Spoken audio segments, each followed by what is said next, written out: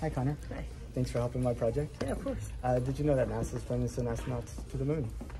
In all honesty, I have heard some things about it, and in my honest opinion, if they can find anything else that is up there that they may have missed, Okay. it might be a good opportunity to figure out, like, maybe there's one small thing that could be hidden that was not seen before the last time they went up. Okay. I mean, since the last time we went to the moon, we discovered that there might be water ice frozen in these permanently shadowed craters on the poles of the moon. Of course. One of the things they want to do is see if that's real. And Yeah, and if it is, then all that would really need to be done is figure out a way of, like, possible atmosphere breathability, and figure out how to get things to possibly grow up there too. Because they'll have one part of it already, if that is actually real, and if it's not, then we may have to start looking at other places, but I am hoping that it is real. it does at least have a good view, It does. you know, of the Earth and stuff. Yeah.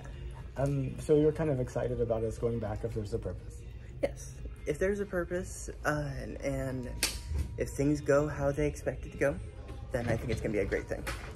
And when you think about 200 years out in the future, do you see having places like Dragon Slayer on like the moon and Mars, or only here on Earth in like 200 years? In all honesty, with places like this, I would say that it wouldn't just stay on one place. Like, if people have heard about it or wanted to do something similar to it, then I would say that it would be good for them to try to move it to where they are now. So in 200 years, you do see people living like Yeah, their they're everyday still living. life. They're still living this lifestyle. But on Mars. Yeah. Okay, that's cool. And if you could you take a trip to space? In all honesty, I think I would try it once, just to see how it would be. Because honestly, with the idea of the low gravity, of course, to be livable, some places would have to be fixed gravity, so that we wouldn't just be floating off or stuff like that. But Do you think you'll get a chance in your lifetime? in my lifetime, in all honesty, not really. But I would still like to try my chance at it.